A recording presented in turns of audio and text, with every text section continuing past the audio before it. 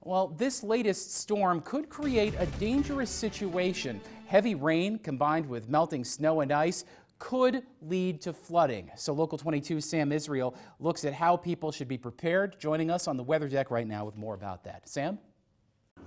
Yeah, well, Mike, I had a chance to catch up with a local Red Cross official, and she recommended to me that people carry flashlights with them along with bottles of water. Flash flooding can be deadly. It's one of the leading causes of weather-related deaths across the U.S. Many drivers make the fatal mistake of driving over flooded roadways. If you come across a flooded road, okay, you don't know how deep that water is. So we very much encourage you to turn around. Flash floods also threaten homeowners living along rivers and other bodies of water. Monitor the river, take a look at it, what's going on with it, understanding what's happening. The important thing is just to be situationally aware of what's going on.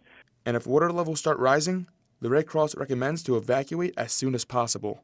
Don't just think, oh, maybe I'll just kind of wait this out and see how bad things can get, because flooding can happen very, very quickly, and things can get bad and unsafe very, very quickly. She recommends to get the higher ground if you can't leave your house safely.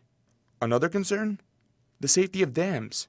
Vermont State Auditor found that many dams in the state are in poor condition. You mentioned that we're facing the possibility of some floods. Those are the events that you want to be thinking about if you're working for the state dam safety program. And those dams could be more susceptible when the water starts rising.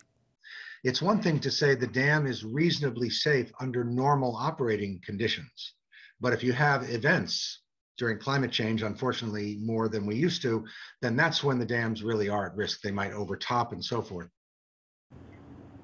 Yeah, now a big concern this year are ice jams. Now ice jams form when temperatures melt and then chunks of ice become free. Now these chunks of ice then flow down rivers. They begin to accumulate, and then that causes floods on rivers. Reporting from the weather deck tonight, Sam Israel, Local 22 News.